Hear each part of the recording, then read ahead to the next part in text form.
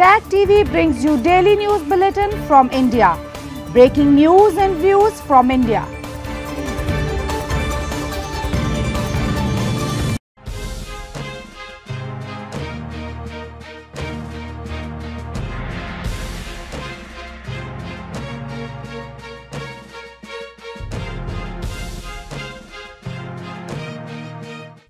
Good evening. Welcome to South Asia Newsline. I'm Lipakshi Khurana. Here are the top stories we're tracking for you. Indian PM Modi inaugurates World Dairy Summit, lauds role of women and small-scale farmers. Mothers struggle to feed newborn babies in Pakistan flood zone. Death toll nears 1,400.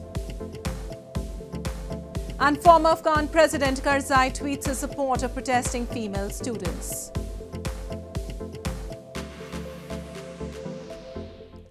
And now for all the details, Indian Prime Minister Narendra Modi on Monday inaugurated the World Dairy Summit 2022 in Greater Noida city and hailed the role of women and small-scale farmers to make India the largest producer of dairy products in the world. The four-day event will cover different aspects of the dairy industry and will witness participation of more than 1,500 delegates from 50 countries. Indian Prime Minister Narendra Modi on Monday inaugurated the International Dairy Federation World Dairy Summit 2022 in Greater Noida city, an annual congregation of global industry leaders, experts, farmers and policy planners. PM Modi said India is emphasizing on universal vaccination of animals and announced that by 2025, the country will vaccinate 100% of the animals against foot and mouth disease and brucellosis. He also said Indian scientists have prepared an indigenous vaccine for lumpy skin disease and efforts are underway to control it. The Prime Minister hailed small-scale farmers and the role of women in the dairy sector, contributing to 70% of the workforce. He said due to their collective efforts, India has become the largest producer of dairy products in the world. किसानों के पास या तो एक पशु है, दो है या तीन पशु है।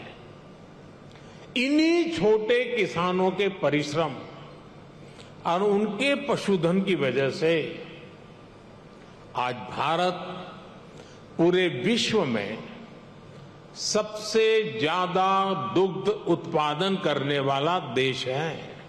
The four-day summit is expected to witness participation of more than 1,500 delegates from 50 countries and will cover different aspects of the dairy industry. Last time, India hosted the International Dairy Congress in 1974. And pregnant women in Pakistan are being forced to make risky journeys across flood water just to give birth, while mothers of newborn babies are struggling to feed them. The unprecedented flooding has affected 33 million people and killed more than 1,390 across the country. Ayesha Arbelo had labour pains as the floodwaters hit her village in Pakistan just over a week ago.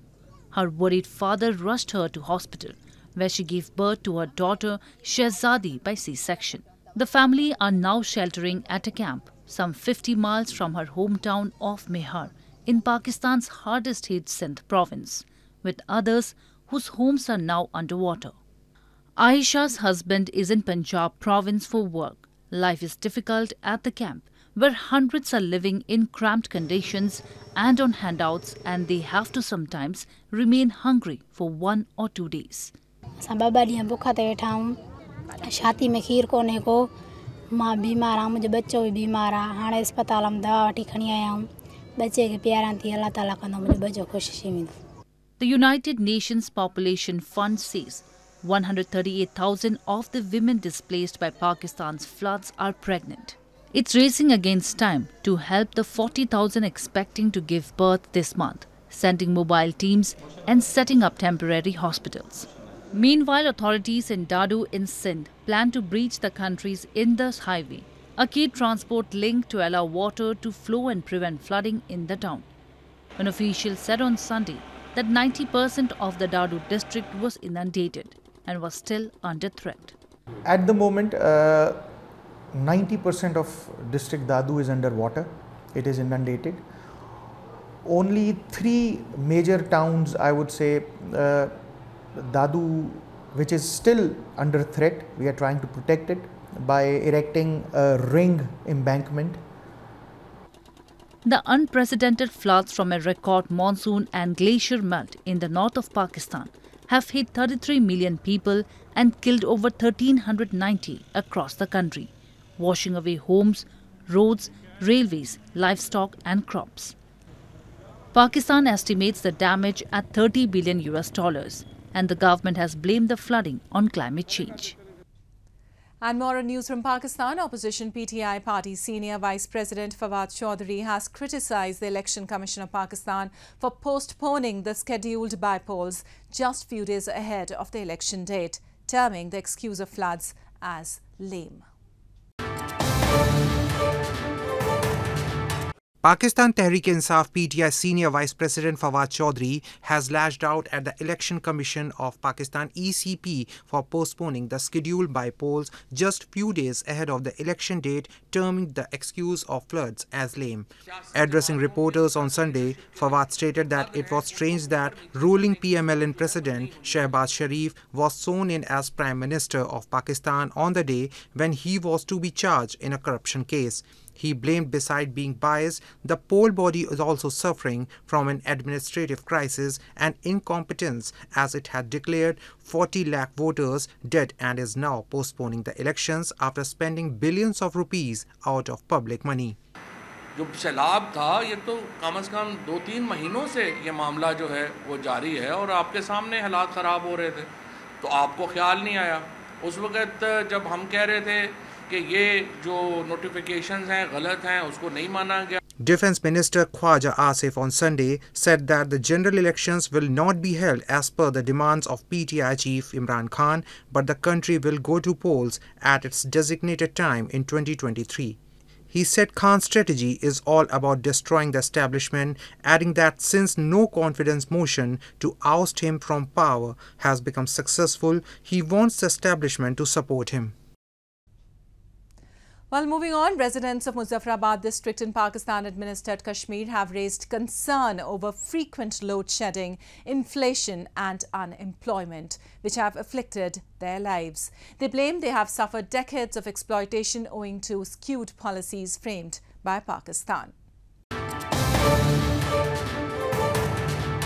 Locals in Pakistan-administered Kashmir have expressed they are upset over frequent load shedding, soaring inflation and rising unemployment due to Pakistan government's policies, which have fueled a sense of deprivation amongst the educated youth in the illegally occupied region.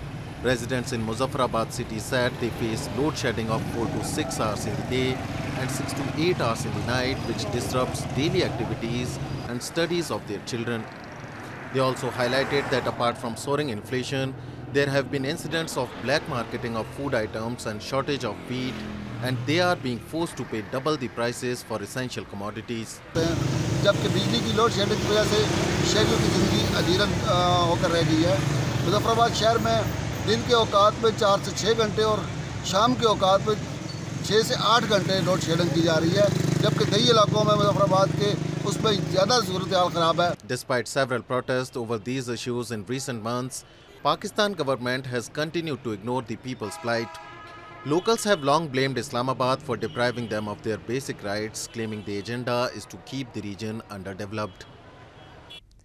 And former Afghan President Hamid Karzai has called on the ruling Taliban to reopen girls' high schools that has largely remained closed after the Islamist group went back on promises to open them in March. Former Afghan President Hamid Karzai called on the ruling Taliban on Sunday to reopen girls' high schools and applauded female students in the eastern province of Paktia, who residents said have been publicly protesting against the measure. The voice of Paktia's female students is the voice of all our girls and of Afghanistan, said Karzai, who remained in Kabul after the Taliban took over just over a year ago, on Twitter. We asked the acting Islamic government to open the schools, he said. The ruling Taliban made a sudden U-turn on promises to open girls' high schools in March, leaving some female students who had turned up to class in tears. Authorities in Paktia said this week that girls' high schools had reopened, though the move had not been officially approved. The Taliban have said that they are working on a plan to reopen high schools for girls but have not specified when. Primary schools aged girls and female university students are still able to attend class. Most teenage girls now have no access to classrooms, and thousands of women have been pushed out of the workforce due to the growing restrictions and Afghanistan's economic crisis, international development agencies say. Western governments have stepped up their condemnation for the Taliban widening elimination of women from public life. Many Afghan women have expressed frustration and called for Taliban authorities to respect their rights. Well, moving on to news from Sri Lanka, the U.S. Agency for International Development, USAID, on Sunday announced a $60 million aid package for crisis-hit Sri Lanka. The island nation is facing acute shortages of essentials, including food, fuel and medicines, due to a lack of foreign exchange needed to pay for the imports. The chief of the U.S. Agency for International Development, USAID, on Sunday announced a $60 million aid package for Sri Lanka. USAID head Samantha Power said it would provide $40 million for fertilizer imports and $20 million for humanitarian needs to tackle the country's deep financial crisis. Samantha Power added the Sri Lankan people, united by their conviction, came together not long ago to demand change. And she wants to reiterate that the United States is right here standing with the island nation in this hour of need.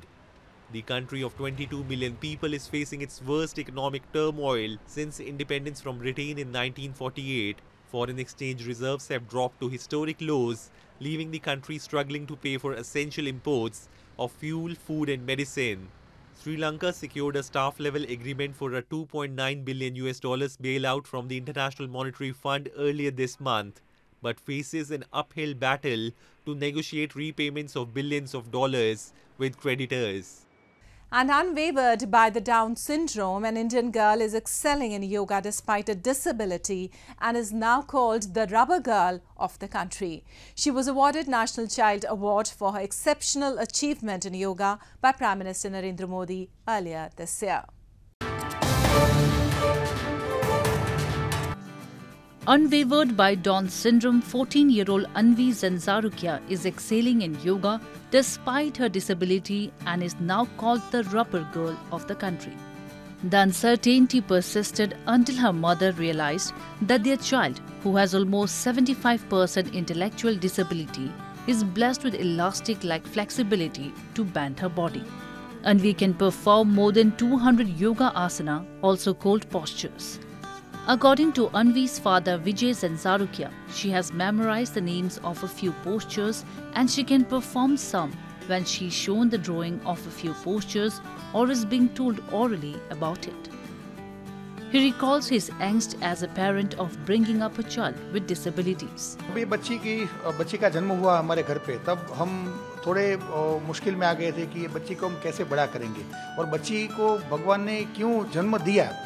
लेकिन आज जो सफ़र तय करके जो rubber girl बनी, मानो दिव्यांग में से जो रबर गर्ल की सफ़र तय करने के बाद हमको आज ऐसा पता चला कि ये बच्ची योगा के लिए जिंदा है और हम उसको योगा के लिए जिंदा रख रहे हैं। Earlier this year, Anvi, who hails from Western Surat city, bagged the National Child Award for her exceptional achievement in yoga by Prime Minister Narendra Modi. She has also won multiple medals at national level yoga competitions where there is no separate category for disabled persons. Well, that's all we have for you from South Asia this evening. Now our viewers can watch the show on SouthAsiaNewsline.com. You can also visit us on Facebook.com/SAsiaNewsline and follow us on Twitter @SAsiaNewsline. That's all in tonight's edition. We'll see you same time tomorrow. Good night.